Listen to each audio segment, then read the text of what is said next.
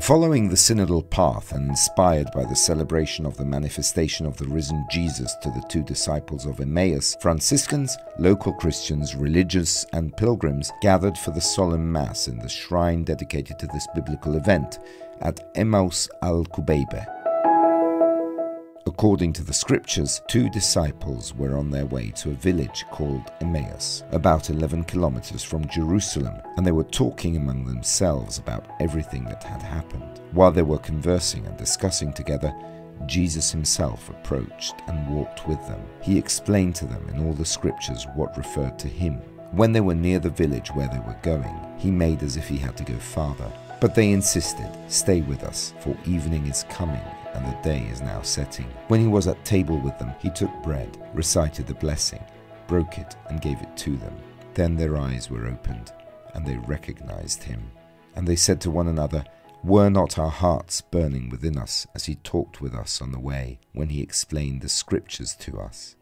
I due discepoli di Emmaus hanno incontrato Gesù, ma a un certo punto il loro cammino. The disciples of Emmaus met Jesus, but at a certain point their journey was overshadowed by the death, the passion, the violence inflicted on our Saviour.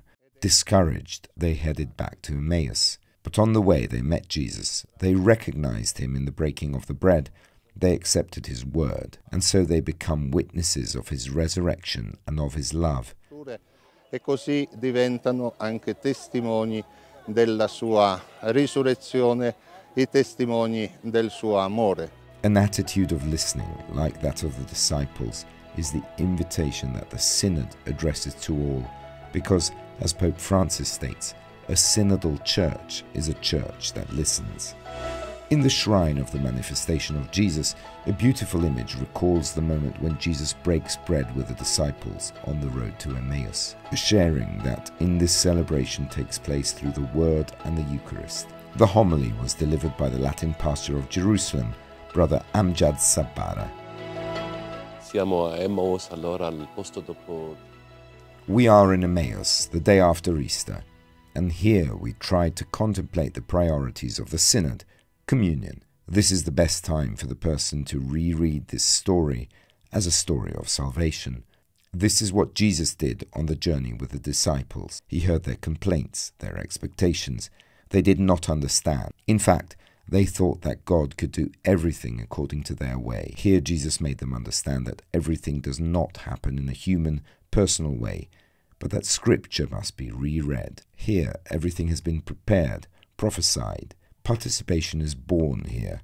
From the breaking of the bread, the Eucharist, from the rereading of the Bible, that helps us discover the salvific meaning of our earthly life, and also from knowing how to share it with others.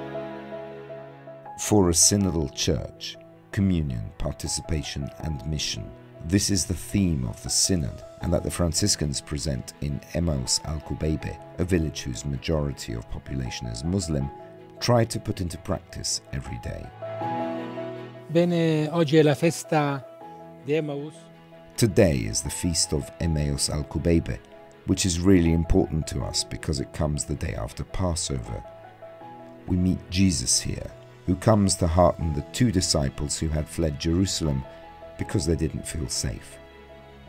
So Jesus makes himself close to the man walking in this life today. His speech given to the two disciples is very important for me, as I live here in the midst of all Muslims and only one Christian family. Completamente musulmana, abbiamo soltanto una famiglia.